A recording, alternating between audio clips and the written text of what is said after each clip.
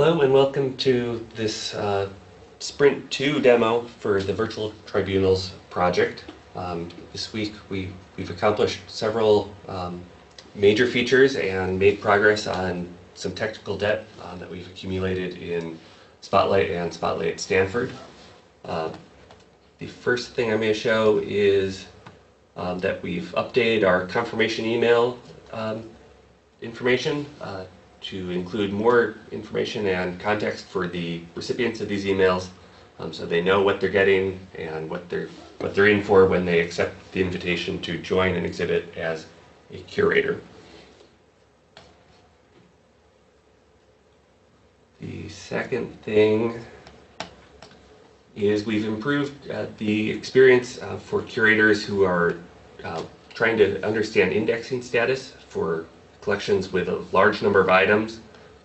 Before, this caused the status page to take a really long time to load, sometimes even timing out. There's now an autocomplete widget that curators can take a druid they're curious about and will receive information asynchronously outside the page load cycle. So this is much faster for curators to figure out what's going wrong with their exhibit.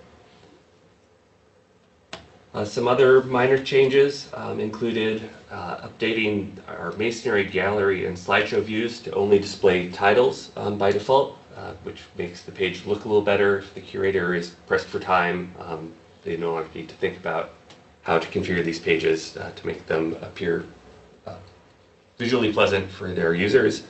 And we also changed the configuration of Mirador viewers to have the side panel closed by default, cleaning up some UI garbage by doing so. Much of this week was spent working on our IIIF content search spike and prototype, and I hopefully will be able to demonstrate this in the Universal Viewer demo instance. So here we are in a final decision document, and I want to search for some words in this document. I suspect defendant probably appears prominently several times. So as you can see, I've searched for defendant, and it's come back with a set of search results on various pages that word appears.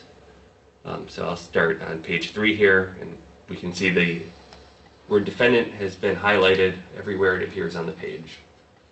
And I can paginate through them and really find out why this document has something to do with defendants, I suppose.